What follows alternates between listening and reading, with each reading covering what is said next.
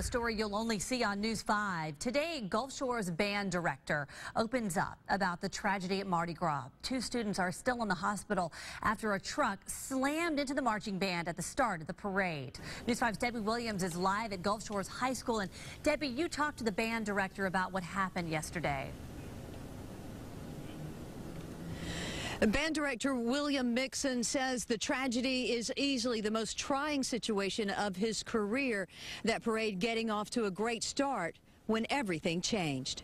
I see instruments on the ground, students kind of everywhere, and then the screaming starts. Those are the first images that Gulf Shore's band director William Mixson remembers after hearing a terrible, unfamiliar sound and then running towards those screams. I get about halfway there and I see a car in the middle of the band.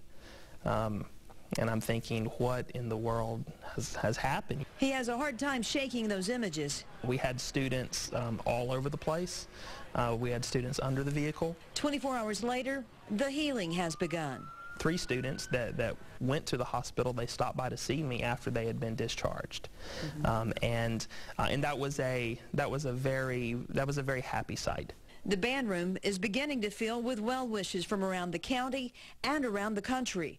The leader of the band now teaching his students a different kind of lesson. Life is precious, and these students are precious to us.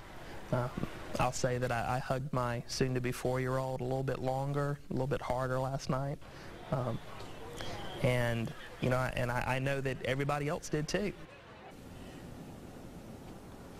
And the band director said that the students were allowed to hang out with him in the band room for most of the day. He called that a good first step in the healing process. Live on the Baldwin County beat in Gulf Shores, Debbie Williams, News 5.